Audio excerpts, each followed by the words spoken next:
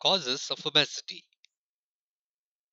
The balance between calorie intake and energy expenditure determines a person's weight. If a person eats more calories than he or she burns, the person gains weight. The body will store the excess energy as fat.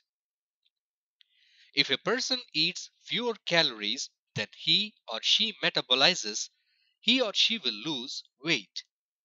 Therefore, the most common causes of obesity are overeating and physical inactivity. Ultimately, body weight is the result of genetics, metabolism, environment, behavior, and culture. Genetics. A person is more likely to develop obesity if one or both parents are obese. Genetics also affect hormones involved in fat regulation. For example, one genetic cause of obesity is leptin deficiency. Leptin is a hormone produced in fat cells and also in the placenta. Leptin controls weight by signaling the brain to eat less when body fat stores are too high. If, for some reason, the body cannot produce enough leptin or leptin cannot signal the brain to eat less, this control is lost and obesity occurs. The role of leptin replacement as a treatment for obesity is currently being explored. Overeating. Overeating leads to weight gain, especially if the diet is high in fat or sugar. For example, fast food, fried food, and sweets have high energy density. Foods that have a lot of calories in small amount of food. Epidemiological studies have shown that diets high in fat contribute to weight gain. A diet high in simple carbohydrates. The role of carbohydrates in weight gain is not clear. Carbohydrates increase blood glucose levels, which in turn stimulate insulin release by the pancreas, and insulin promotes the growth of fat tissue and can cause weight gain. Some scientists believe that simple carbohydrates like sugars, fructose, desserts, soft drinks, beer, wine, etc., contribute to weight gain because they are more rapidly absorbed into the bloodstream than complex carbohydrates like pasta, brown rice, grains, vegetables, raw fruits, etc., and thus cause a more pronounced insulin release after meals than complex carbohydrates. This higher insulin release, some scientists believe, contributes to weight gain. Frequency of eating. The relationship between frequency of eating and weight is somewhat controversial.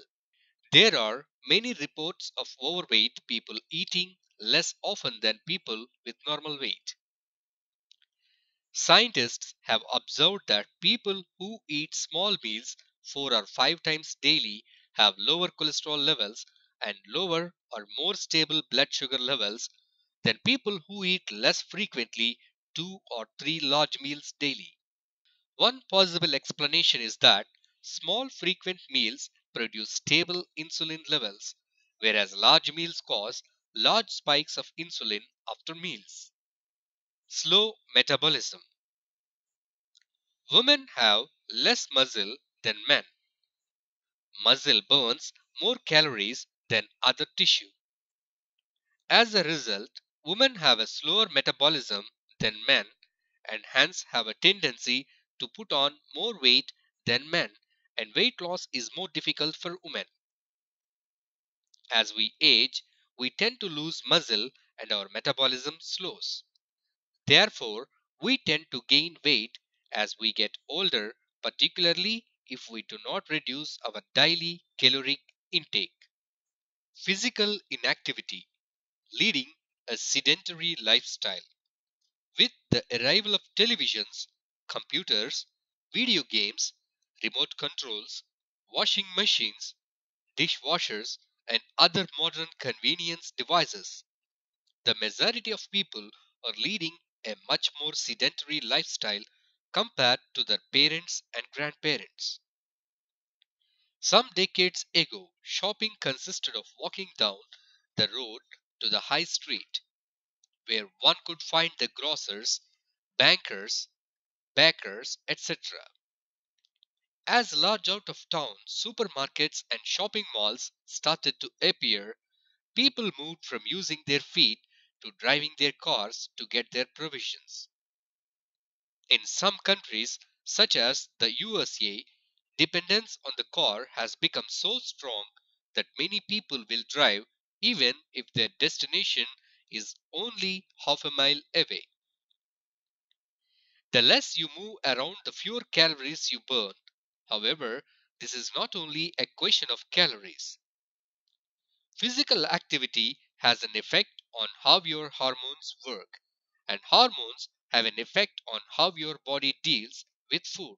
Several studies have shown that physical activity has a beneficial effect on your insulin levels, keeping them stable. Unstable insulin levels are closely associated with weight gain. Medications. Medications associated with weight gain include certain antidepressants, medications used in treating depression, anticonvulsants, medications used in controlling seizures such as carbamazepine, Tegretol, Tegretol XR, Equitro, Carbatrol, and Valproate.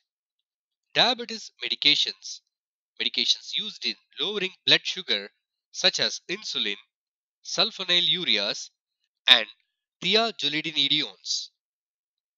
Certain hormones such as oral contraceptives and most corticosteroids such as prednisone. Weight gain may also be seen with some high blood pressure medications and antihistamines. The reason for the weight gain with the medications differ for each medication. If this is a concern for you, you should discuss your medications with your physician rather than discontinuing the medication, as this could have serious effects. Psychological factors. For some people, emotions influence eating habits.